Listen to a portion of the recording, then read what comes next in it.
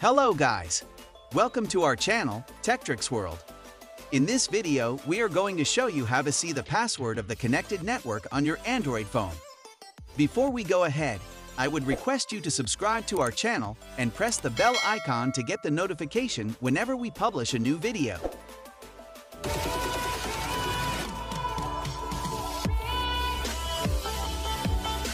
Let's start. At times, we need our Wi-Fi password either to enter it to our new laptop or new phone. But most of the time, if we choose a strong password for our Wi-Fi, we forget it.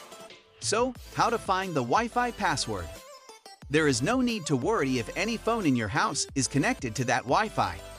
Yes, if it is connected, we can find the password from that in just a few simple steps. I am using OnePlus Nord phone to show this. Tap the Settings app, then tap Wi-Fi and Network. You will see the connected network there. Tap on that. You will see the connected Wi-Fi and other available networks there. Now, just tap gear icon next to the connected network. Now, tap Share. If your phone has some protection like a fingerprint or pattern, it will ask you to verify. Verify that. Boom! You will see the QR code and the password written below it.